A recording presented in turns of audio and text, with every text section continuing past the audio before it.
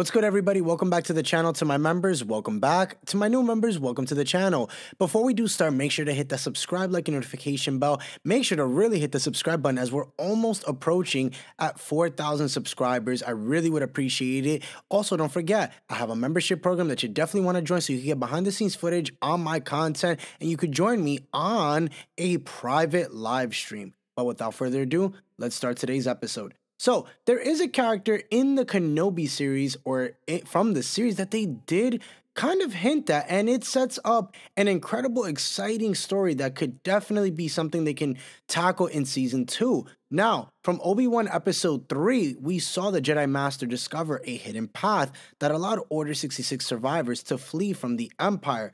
He sees names etched into the wall, and it's surprised to realize that we see none other than Quinlan was here. This moment is profound because it reveals that Quinlan survived Order 66, as had been teased but not confirmed in the comics, and was working with the rebellion. This was surely a meaningful moment for Obi-Wan. Although Obi-Wan rejects an alliance with a Jedi rebel at the beginning of the show, it must have been a comfort and a boost of hope when another survivor emerged, particularly one he knew. Now, the book Star Wars 100 Objects, written by Kristen Baver, elaborates upon this reveal. The book explains that Quinlan played much more than just a small role in helping the rebels. One of the things that was said in the book is the maverick Jedi Quinlan Vos, who helped smuggle younglings to freedom, also used this network. He had been boldly left his name so that others in a similar situation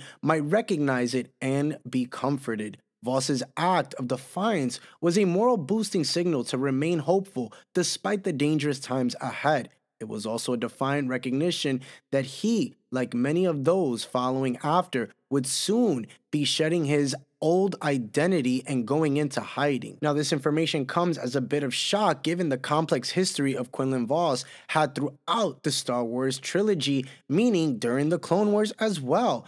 Now, the reveal that Quinlan became such a hero means that his story must be told, particularly given that his fate during the Imperial Age is very unclear. Beyond a reference in 100 Objects, it would be a great service to the character to represent those actions on screen. Moreover, the quote from the book gets at a fascinating Star Wars concept that has yet to be fully explored: Maverick Jedi.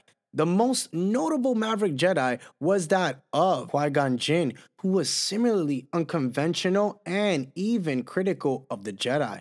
Quinlan having even tapped into the dark, who would offer a captivating portrayal of that concept should Star Wars elect to build on his story. And like I said, we've seen him in the Clone Wars, we've seen him in the novelization of Dark Disciple when Asajj Ventress falls at the hands of Count Dooku. So there is a lot of content about Quinlan Vos, but just not much after Order 66, and I think that that's something that the Kenobi series Season 2, if they ever go that route, or if they even do a spin-off series, it could be that they tell his story and it finally gets a true ending that he definitely deserves, as he is one of my favorite Jedi and one of my favorite characters in the Star Wars trilogy. Thank you so much for tuning into today's video, guys. For more content like this, make sure to hit the subscribe, like, and notification bell so you're always in the know on everything Star Wars, as we're fast approaching as well to 4,000 subscribers. Don't forget to join that membership program and go check out my merch as you see it down below in the description area. Also, make sure to comment on today's video where I'll catch you guys later today.